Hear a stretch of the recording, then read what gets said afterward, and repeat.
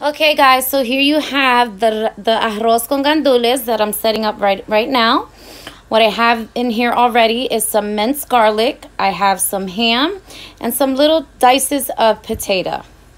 All right, so right now I'm gonna add in that half a can of Goya tomato sauce that I used on that lemon glazed chicken. This is the other half.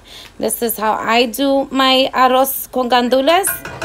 All us Latin women do it differently. However, sometimes you got to work with what's in your kitchen, and it's what I'm doing today. Okay, a sprinkle of the all-purpose adobo.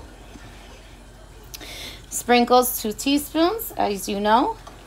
I'm actually adding some onion into my arroz con gandules because I like to give these gandules a nice kick for that lemon glazed chicken, okay? So like I said, it all depends how you want to cook things. It's your kitchen. You do it your way. So this is the way I'm doing my gandules today with my rice. All right.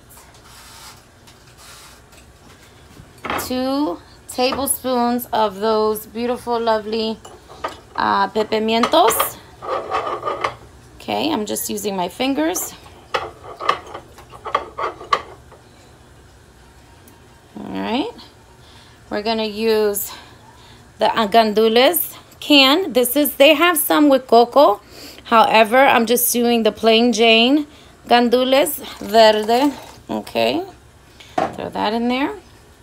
2 tablespoons of the canola oil. I'm adding in some oregano leaves as well.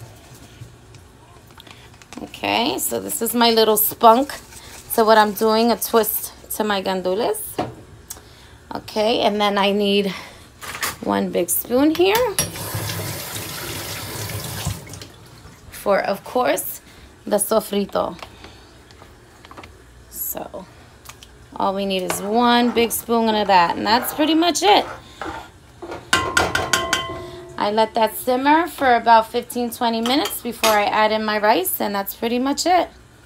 Beautiful.